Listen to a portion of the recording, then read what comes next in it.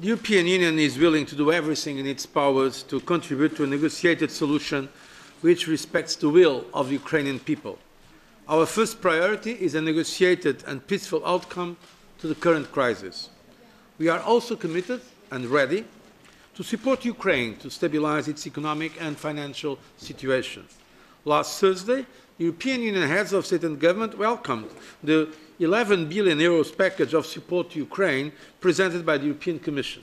Today, thanks to the hard and efficient work of Commissioner Karel de Gucht and his services, the Commission has adopted the first of the foreseen measures. We have agreed a set of unilateral trade provisions that will allow Ukraine to benefit substantially from the advantages offered in the deep and comprehensive free trade area, DCFTA, and this even before the signature of the association agreement with Ukraine. We will make proposals next week, concretely, they are now being prepared, proposals regarding the macro-financial assistance. That work is being done in cooperation, of course, with Vice President Olli Rehn and his services.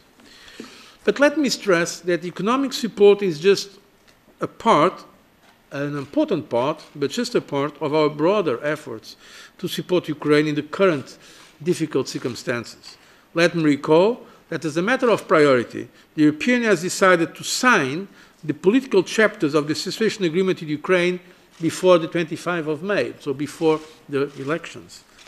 So what does this system of autonomous trade measures really mean?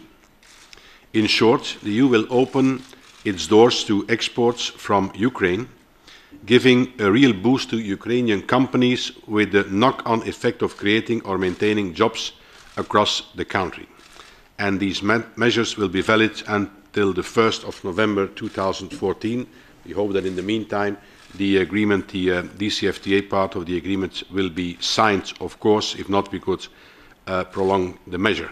I would expect a positive impact for Ukrainian businesses and workers to be felt just weeks after this system comes into force. The expected annual benefits for Ukraine through tariff reductions of the original, as yet unsigned trade deal is in the region of €500 million per year. To be more precise, €487 million on the basis of the present trade.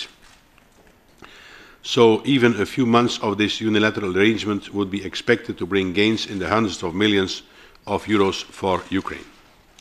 This is why I strongly urge the European Parliament and our EU member states to fast-track this proposal so that it can be operational by June.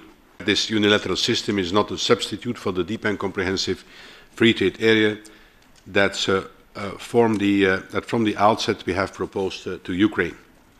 The EU-Ukraine complete trade deal is still the goal.